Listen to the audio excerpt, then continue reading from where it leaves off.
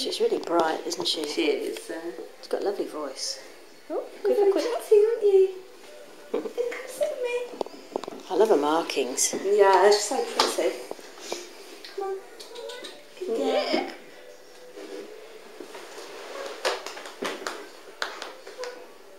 Good girl.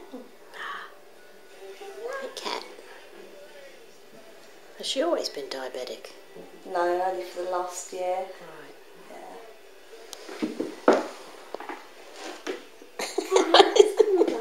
She's doing the tail quiver. She's quite excitable, isn't she? She does settle down quite quickly. Yeah, it's good. But what a nice way to come home at the end of the day if this is what happens. Wouldn't that be lovely? Super, super friendly. When I have time, she'll quite happily sit on my lap for a good half hour, and she'll purr and look me deeply in the eyes. And considering she's only been in here with me for 4 days, so she's a very, very friendly lap cat, really. So she attaches fast. Yeah, yeah, that's nice. Not fazed by anything. No. She's very confident. I know. So we've had a really good response on Twitter about her. Yeah, it's just really a shame that no one's come forward yet to adopt her. Yeah, maybe this weekend. Yeah. Because someone else who has a diabetic cat from here, actually, Biggie, was saying on Twitter that, you know, it's easy once you work out how to do it. Oh, that's nice. And they got their cat from here, I think, about 7 years ago. Something like that. Sweetie.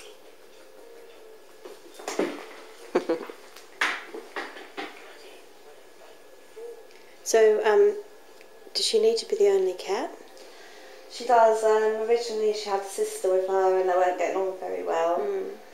She was actually handed in by someone who was pregnant and just couldn't cope with having 2 cats, actually. Too much change, yeah. She was rehomed in 2010. Right. And then was diagnosed as diabetic last year. And unfortunately it was quite a young person with a very busy job, and they found it very difficult to give her injections twice a day. Okay. It's not to do with the actual administering, it's just to do with you need to do it twice a day. A regular timetable. And, you know, if you've got a busy job and you're out a lot in the evening, it's very hard to come home and to do that at a certain time every day, really. So if you've got a fairly regular timetable... A regular timetable, it doesn't have to be spot on, but if, and as long as it's sort of the same times every day, it doesn't have to be a very specific time. No. Once in the morning, once in the evening. Yeah, so people with an average lifestyle should most fit in people really well. should be able to. I mean, the lady was quite young, she was in her 20s, and she was obviously... Career building. Her job was taking a lot of time, and she'd have to be available for work. Yeah, and then coming home from work to sort of give her her... Right. She likes listening to your voice. She loves me. I just think I'm the cat whisperer at the moment because they're all in love with me, aren't you? Oh, that's a nice But I'm glad to see her so happy here. She's smoochy, isn't she? And again, I've only had her with me for 4 days, so you can see how friendly she is and social she is. And she's really healthy and she is, isn't she? bright-eyed and lovely. And she's got loads of energy. So, children? Can she live with children? Possibly. Young children? It really depends on the family. She's the sort of cat that, well, with diabetes, stress can make their sugar levels go up. Oh, okay. So you'd want a fairly relaxed home. But she's very friendly, so with the right children, you'd be okay, wouldn't you? Yeah. Dogs? Rabbits? Probably not dogs. Hamsters? Whatever. I'm sure she'd love hamsters. Something to play with, wouldn't it? Telly. But yeah, ideally someone who's going to be able to be home to give her insulin, and you know, all of us have lifestyles where there's going to be a bit of coming and going and stuff, but you know, as long as it's not a hugely busy home, it should be fine. So with the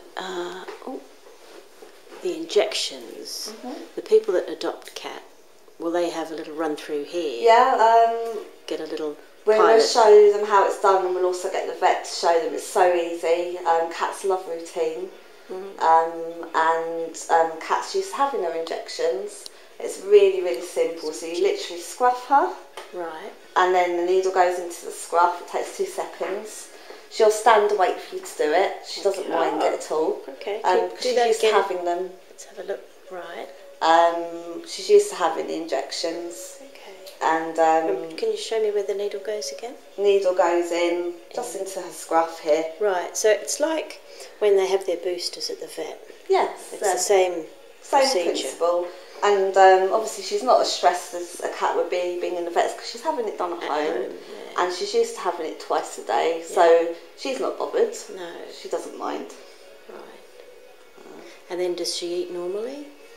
She needs to have a little bit of food just before her injection because the insulin will bring her sugar levels down, Right. and the food will help stimulate the glucose, which helps for it to process for her body. Really, that's what it is. So people could just, when they get up in the morning, give her some breakfast, and then before they leave for work, they give her an injection.